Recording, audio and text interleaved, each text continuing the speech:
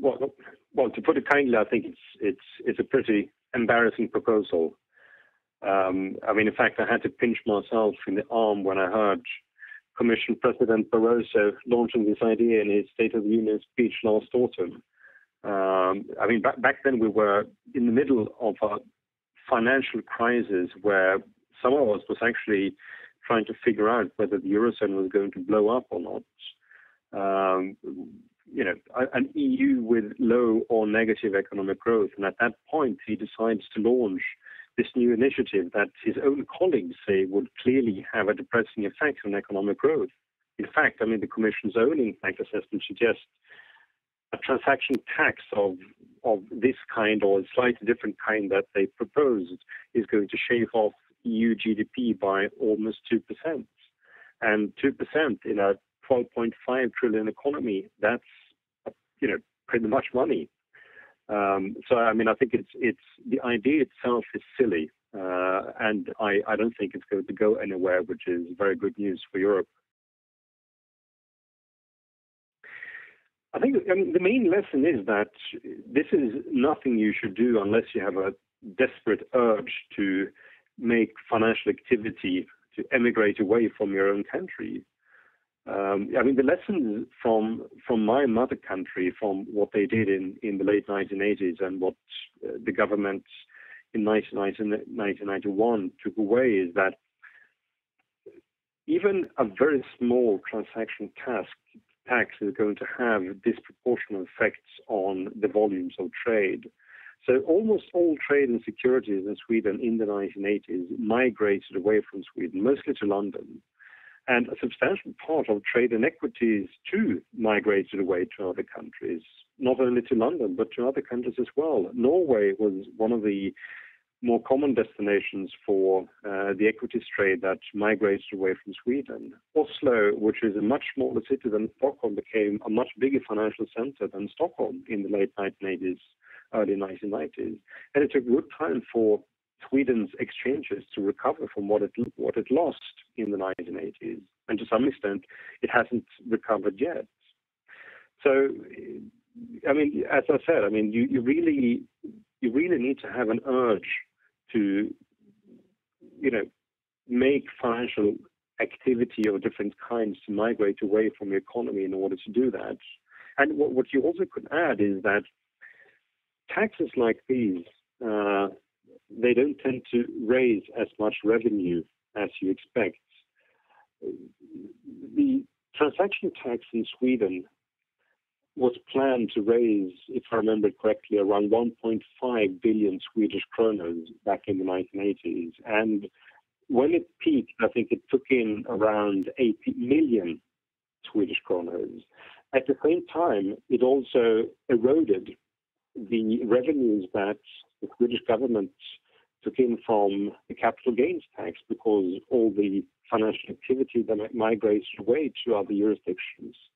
So the notion that you actually could increase your revenues by a tax like this, I think that's an illusion. I think it's one of these things that you hear every now and then. It's something that we've heard since the 1980s, and it's a tax. It's a solution that has been proposed for all kinds of illnesses in the global economy.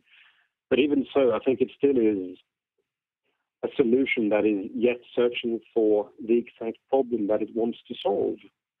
I think it's completely unrealistic to believe that you actually can introduce a global tax like this. The appetite for it in other parts than Europe is almost less than zero.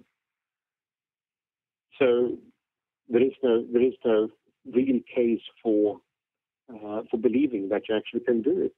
But even if you could, even if you assume that all other cities or centers in the world where some financial activity takes place, if you assume that all of them were keen to sign up to a tax like that, I'm not so sure that the benefits or the effects of the tax would be good. In fact, I'm quite sure that the effects of the tax would be pretty bad, simply because they were going to raise tax the effect is that you're going to raise the cost of financial services.